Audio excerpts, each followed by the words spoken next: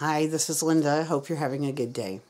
Now, this is going to be a sensitive subject, and I don't want to offend anyone, but it's everywhere, I guess, all over the news. I don't have a TV, but I've seen people posting things that Angelina Jolie had both her breasts removed because she tested positive for this gene.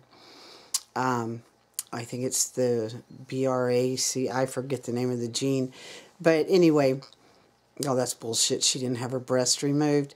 She's a globalist, and I knew this right off the bat. She wouldn't have her breast removed. That decision is, they're pushing something else. So I was thinking, well, look what John Harvey Kellogg pushed back in the 1900s, getting boys circumcised the way they are, because the circumcision that most men have today are not the same kind they have in the Bible. And I'm going to leave a link to that. Even though I'm Native American, you're probably saying, how would you know that? Because I read.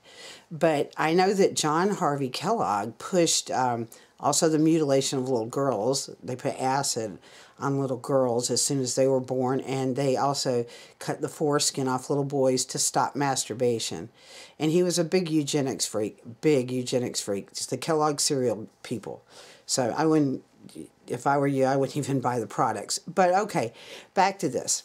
I asked this question, why would she come out and do this? What is this promoting? And would this have something to do with Obamacare or the Affordable Care Act? I mean, they wouldn't cover a test that costs $3,000. And surgery for a woman to have her breast removed, that's very expensive. Think about it. But how about, having them reconstructed now? Would they cover that? Well, what I found out is, I'll show you. Okay, right here.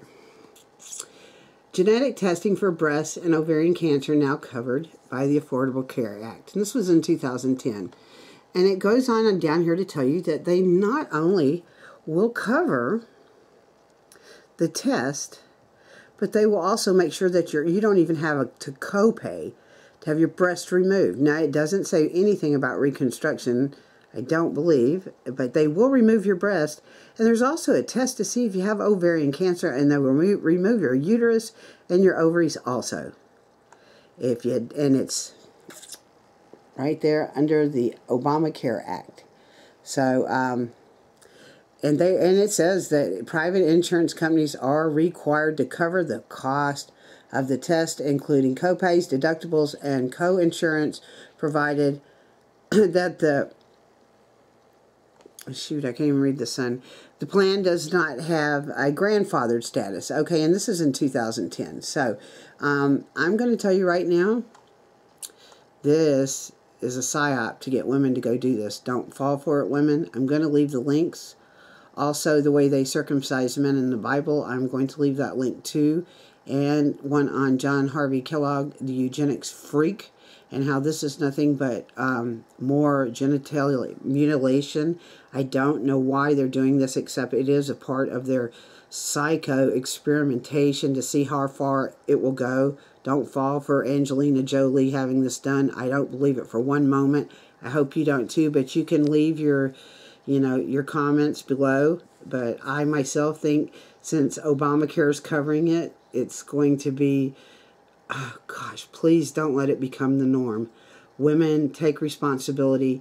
I've had cancer twice, and I've cured my cancer twice. I had a really bad, aggressive form of cancer, and I didn't do the chemo. I did one shot, got too sick, said I'll die on my own terms, changed my diet, read books, and didn't go back for a mammogram, thought I would die. That was in 1994. Recently, I found a lump in the same place, it was a low radiation mammogram only on one breast. It looked like the breast cancer. I didn't have a biopsy done. They just assumed it was breast cancer. Came home, juiced myself to where it is now gone. And it's not even been 6 months, I don't think. So it's gone. So now what I'm saying is she didn't have her breast removed. I think it's a psyop. You guys tell me what you think. And peace and love, and everybody have a good day. And let's not fall for this, because this is disturbing to me, and it should be to every woman and to every man. Okay, peace, love, see y'all later.